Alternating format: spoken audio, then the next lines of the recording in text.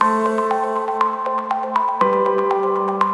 medical collections. Today we're going to be talking about two significant changes that have occurred as of July 1st, 2022, and how they're impacting you as a borrower for your credit. All right, let's get started. So the first thing you should know is that a medical collection that has been paid to zero has always been reporting on the credit report for a continuation of 7 years after date of last activity. Well, that is no longer the case, and that's probably the number one most significant change. If you pay a collection to zero, that collection the following month will fall off. You will want to get a zero balance letter. If by some chance they don't report to the repositories, which are TransUnion, Equifax, and Experian, then you can take that letter and send it off to the repositories and get it removed yourself. The second option is that when you are in an urgent situation and you need to get an offer accepted and you're waiting on these to drop off, I can do what's called a rapid rescore process, which gives within 7 days will give me a new credit score without those collections on the report, without those paid collections.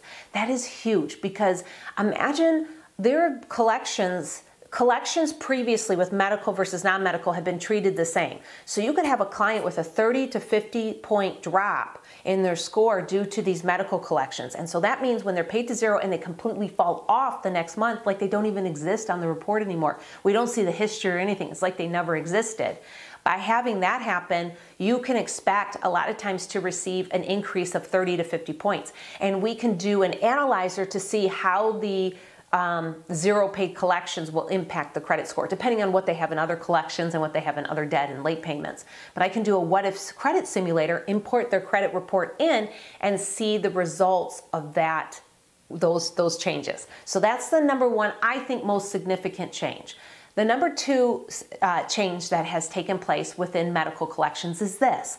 If a collection has been if a collection is between 0 and 1 year, it's no longer allowed to report on the credit report until it's greater than 1 year old. So if it goes to collections, they have a waiting period of 1 year before they can report that collection, which is really, really a big deal.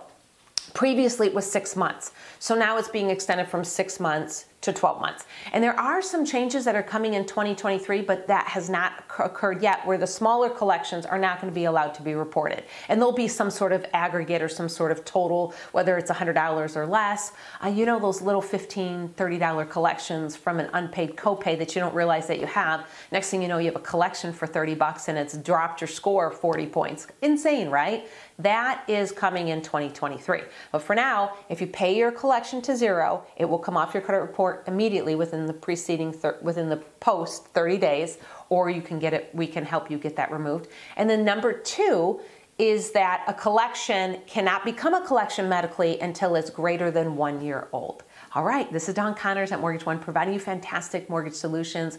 So I see it as if you're a client who's had medical collections in the past and that's been pulling down your score, or you believe that it has been pulling down your score, talk to someone like myself so that we can really see. We can pull your credit report and see what the real story is and see how your credit score is being impacted by those collections and what paying them would do for you. Thanks for watching.